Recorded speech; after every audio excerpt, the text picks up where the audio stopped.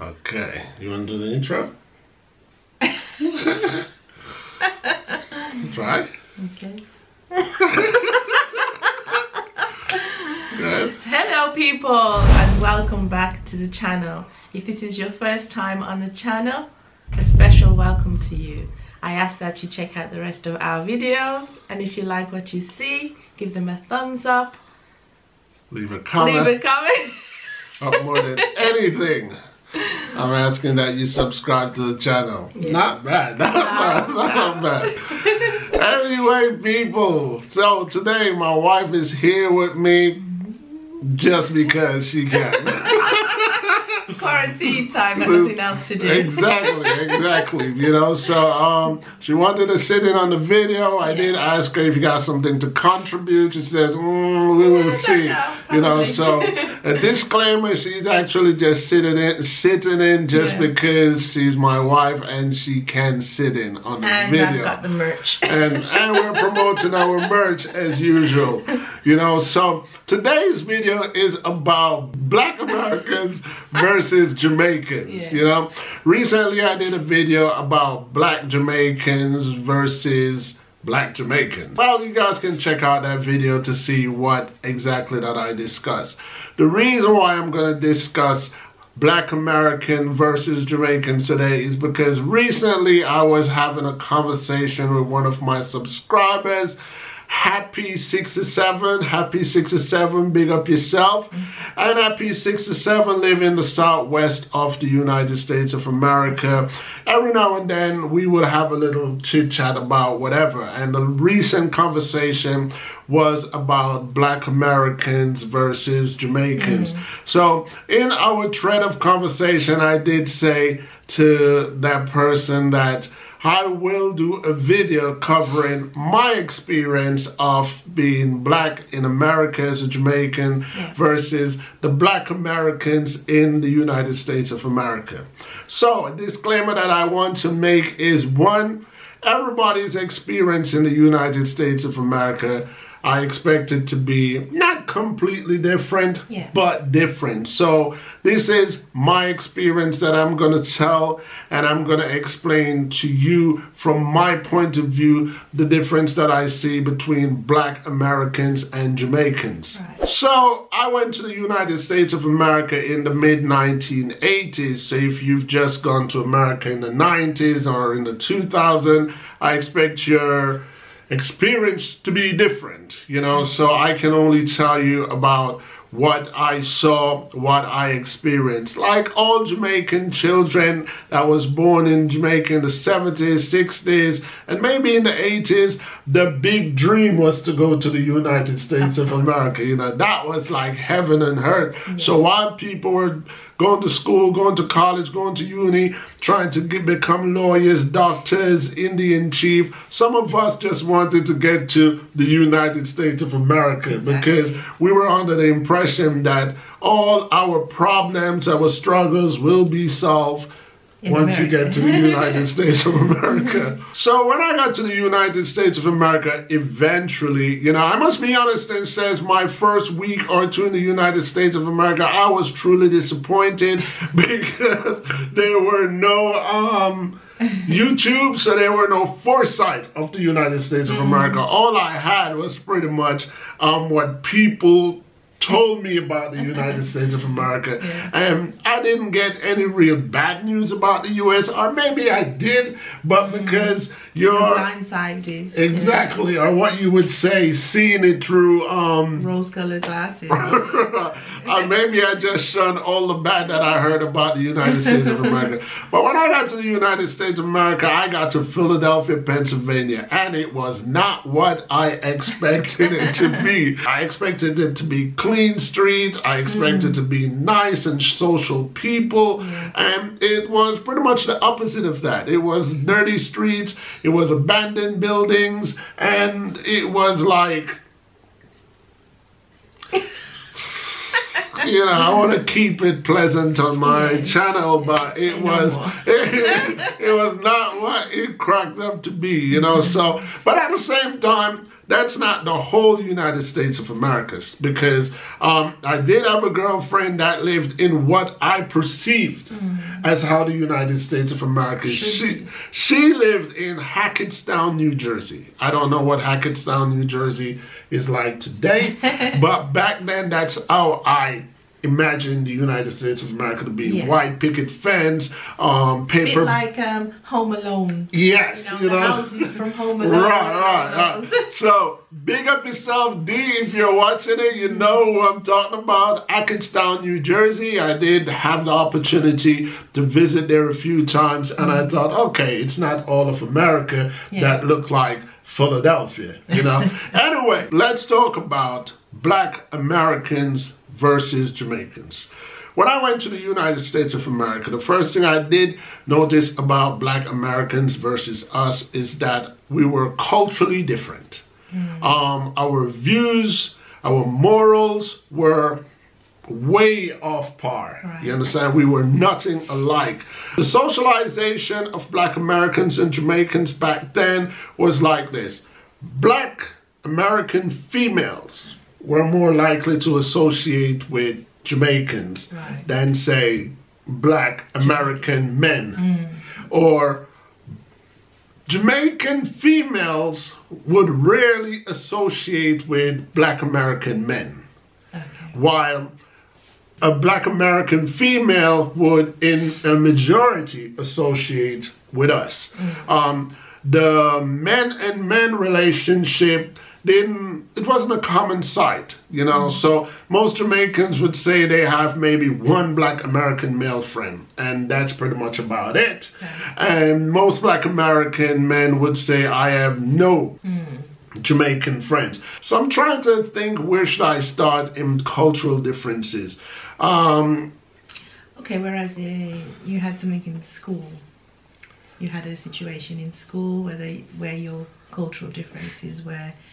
You told me a story about when he went to school, he would say certain numbers. Oh, well, you know, obviously we have accents different. Yeah, so gradually get into gradually becoming Americanized. So when I first went to the United States of America, obviously my accent was strong, raw Jamaican, and they used to have fun teasing me because I could not pronounce the word 3, you know. I use anything with 3. I used to say number 3, 23, 33, and for them that was funny. But that's just accents. When I'm saying culture, I'm talking about behavior. Let's keep it at school then, for example. I remember there was this girl in my class at school, and she used to wear a lot of jewelry. Okay. Yeah. And I could tell when her and her boyfriend had a problem, you know, because her American boyfriend, because then she would show up with no jewelry, you know, and I know that, okay, they're having a problem. So I learned in America of the word that they call Indian giver. That's someone that gives you something when you and them are on good terms, and then when you and them are not on good terms, they want it back, you know, and that was, and probably still is, common in the United States of America among Black Americans. I say Black Americans because that was who I was mostly exposed to.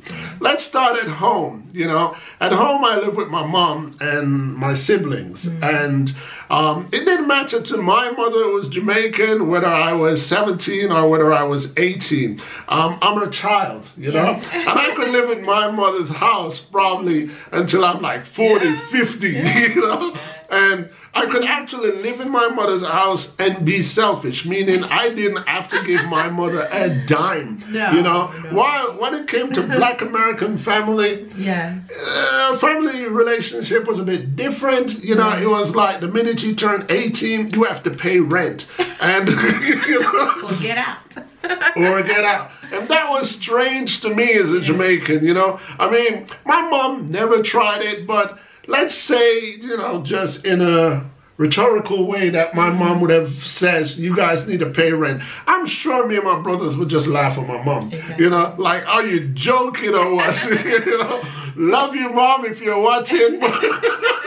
But I'm keeping it real. When it comes to Jamaican mom and children, the relationship is different. In the United States of America, you'll find out that mothers will take children to court, children will take their parents to court, and when it came to the Jamaican setting, the family setting, that's just a no-no. That just never happened. Right. However, let me just create a little tiny room to say there are some Jamaicans who went to the United States of America and adapt the culture and try to adapt the behavior. But still speaking on the majority, it just never fly. You understand?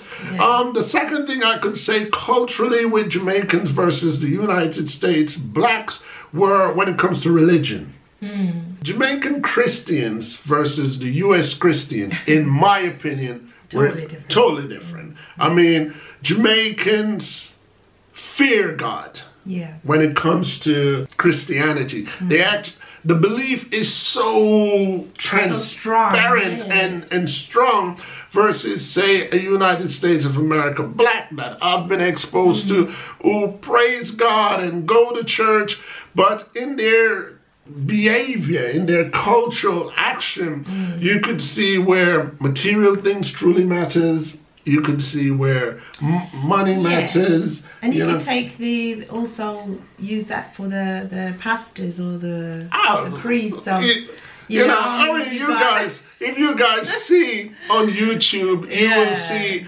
reverence in the United States of America. Black pastors, they're truly slick and expensive cars and expensive clothes and the fancy hairstyle. It's different. I'm not saying Jamaicans are better. I'm not saying the U.S. blacks are better. I'm just pointing out the differences. The next thing that I had to point out is relationship, man and woman relationship. When it comes to black American and black on black American relationship, totally different from black on black Jamaican relationship. The American relationship is more a business partnership than it is a relationship. Let's say we both are working.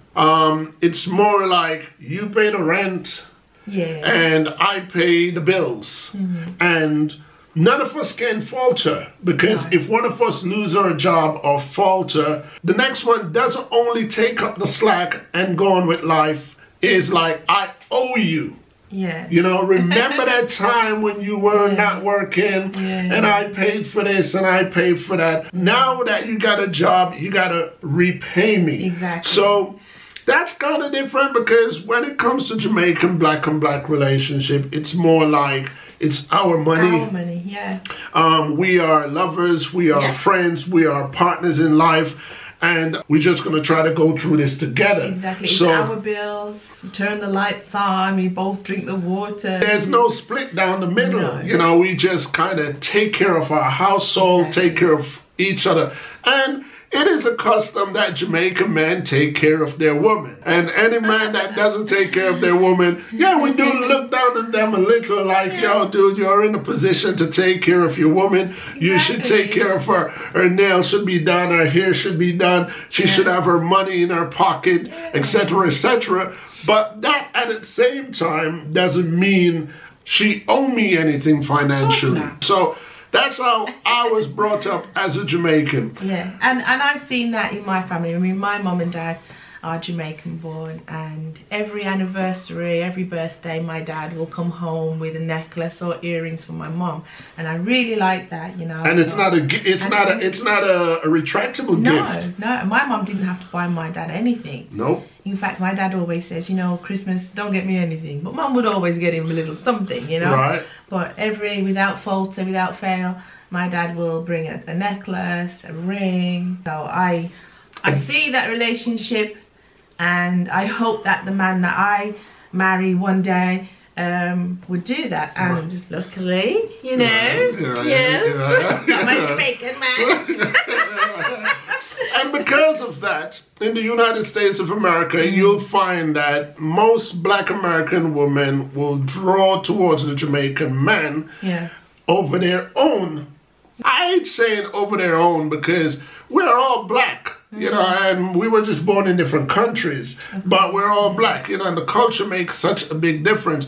But the Black American woman will, what you would say, navigate yourself towards a Jamaican man more because of that queen-like treatment, you know, where the man kind of like put his woman up on a pedestal, and if they should have any dispute or any breakup, it's not privilege. It's not give me back my ring or give me back my shoes or give me back my car, or it's not what the Jamaican man.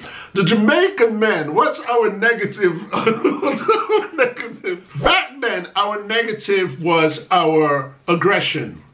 We were more aggressive coming from Jamaica, which is a volatile society. We were more from the dark, so we weren't coming from a society where laws were so stronghold on us. So, not taking any credit away from the Jamaican man, but the Jamaican men were more quicker to be physically assaulting to the woman.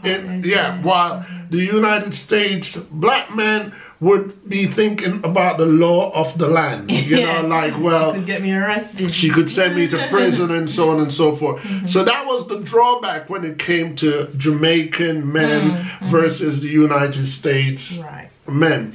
Culturally, Jamaicans on the whole, we live with a certain moral code. Yes. For example, living in Jamaica, if I like a girl and I want to date her, I would have to court her for weeks and weeks, you know, and I would have to like prove myself to her, right? While in the United States of America, when I was there, it was like first date. First date. We met today and we were intimate in a few hours. And the next thing that was kind of weird and strange to me in the United States of America is a woman who is attracted to you. She would confront you. Right. She has no shame in her game. She would just step up to you and she would chat you up like how a man would chat up a woman, and that was a bit culturally different because to me. For me, I mean, okay, I'm not American. I wasn't born in America. I'm Jamaican parents. I was born in Britain, but I could say the same thing. I would never go up to a man that I liked and ask him out or say that I like you or anything like that. I'd probably wait forever for the you know, to come up to me. What a Jamaican woman would do, she would probably have one of her friends, male or female, get the message to you that so-and-so like you, but she wouldn't come up herself. Keeping it in line with the female's moral code, Jamaican women tend to find shame if they've been intimately involved with too many men. While in the United States of America, it was just more like, and they would pretty much say, so the men do it and we can too. So, so that was strange. The next thing I have to say is when I went to the United States of America, there was a preconception of Jamaicans. We were expected to be violent. We were expected to be ignorant. We were expected to be coming out of the caveman era. A lot of people were treating us as if we've never lived in a house before. We've never slept in a bed before. Of course, it was the 80s. It's not like we had luxury in Jamaica, but it was still a civil society. But the black Americans view us like we couldn't speak proper English because we had an accent, or we speak patois with our own people. You know, so we were looked down on somewhat.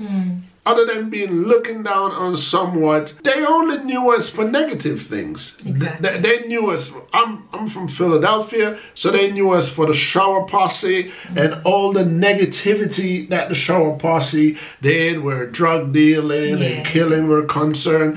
They knew us for Bob Marley.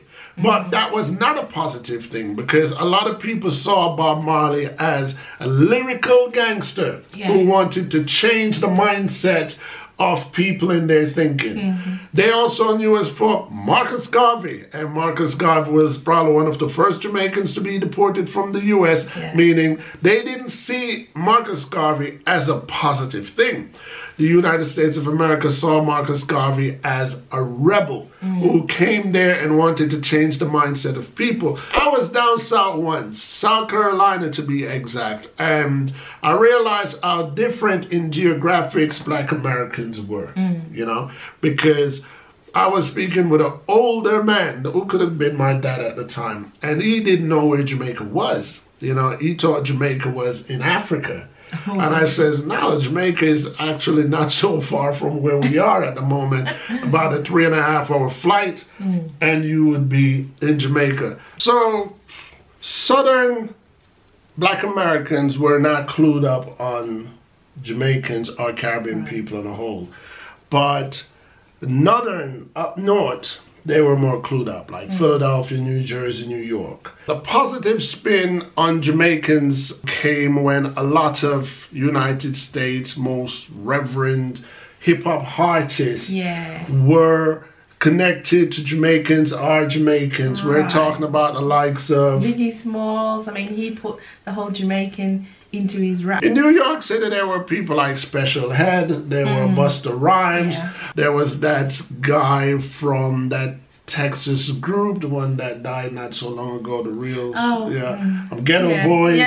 So Jamaicans started getting some respect in a positive light. Late 80s, 90s, and even today you still hear it in a little bit of a few songs. I mean, Tiger, I mean, he's mother or father or somebody's half Jamaican or something like that. Alicia Keys, Kerry Washington. So I guess over the years people start realizing that Jamaicans were just people, like everybody else. There is we have bad bunches and we have good bunches and we have ambitious bunches and we've got negative bunches. However, in the 90s, I would say a lot of goody two-shoes Jamaicans who went to the United States of America quickly dropped their goody two-shoes attitude when they realized that being Jamaican was like a brand. You know, cool to be Jamaican, it was cool to be Jamaican. I have to put it out there and says some of the things that made us cool was weed.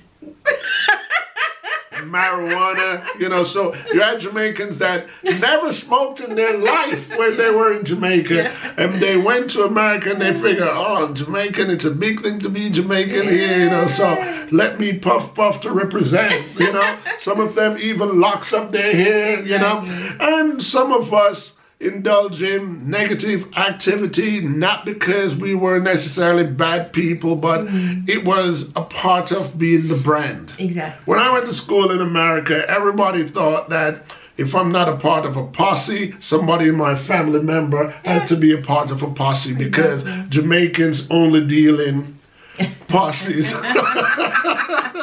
That's pretty much all that I could say about the Jamaican versus Black American. There were never any unity between us. No. We were never one. There were always a divide between Black Americans and Jamaicans. Even if you're a Black Jamaican man who is with a Black American woman, I would never say our whole family embraces you as equal. They still see you like you're from backland country, and there's something negative about you, you know, where you need like Jamaica is a third world country. It's a third world country. America is first world country. And your mindset is forever third world, and doesn't matter how long you live in the United States of America as a Jamaican, you're still seen by Black Americans as, you know, you're foreign, so you don't know everything, you know. When I was introduced to him, remember when I was introduced to you, the friend that introduced me to him says that he's American. So I don't think she fully knew me. She didn't fully, she thought I was American. Right, but we worked together, so I was like, oh, I'm not so sure, you know. So okay, it's kind of cool, maybe, you know, American in England. So yeah, she thought that I was American because of how I spoke. Yeah, how you spoke. So you know, when she said he's American, I thought I'm not so sure. So it took me a few weeks to contact me. Give me a call. And then when he got on the phone, I thought, oh, he doesn't sound American. He sounds Jamaican. Right. So I didn't say anything to him at the time, but on our first date, he kind of like says, oh, no, I'm Jamaican. Right. I've lived in America. Yeah, and I would speak to my mum. I'll talk to my mum if I was going on a date. I would say to my mum, I'm going on a date. Mum would say, where's he from? And I'd say, oh, he's from America. So mum was like, oh, okay. And then when I came home and I said, oh, he's actually Jamaican. He was born in Jamaica. He was born here. Mom was so happy, you know, because in England that's scarce. Right. Every black person, not every black person, but the majority are from Jamaican background or born in England, and if they're not Jamaican, they're African. So I don't want to get into that, African and Jamaican, but you know, that's a different blood.